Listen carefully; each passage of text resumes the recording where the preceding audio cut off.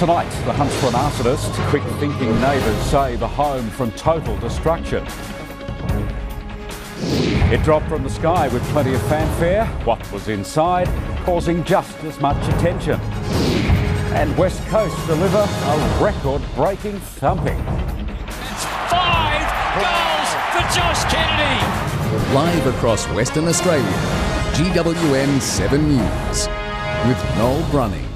Good evening. First tonight, the hunt is on for an arsonist in the goldfields after a suspicious house fire that's left a hefty damage bill. Firefighters have thanked quick-thinking neighbours who raised the alarm and saved the home from total destruction. Thick plumes of smoke filled the air on Piccadilly Street Saturday evening after a suspicious house fire broke out. Around $100,000 worth of damage left behind. At this point in time, investigations are still going.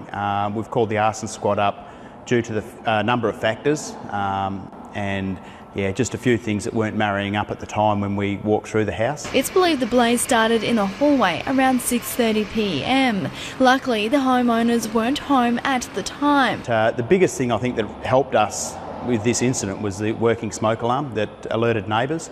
In fact, both the property fires that we've had this week or this last couple of days have had working smoke alarms. The arson squad arrived in Kalgoorlie yesterday to begin their investigation. All the consequences of arson for the people who own the properties are massive.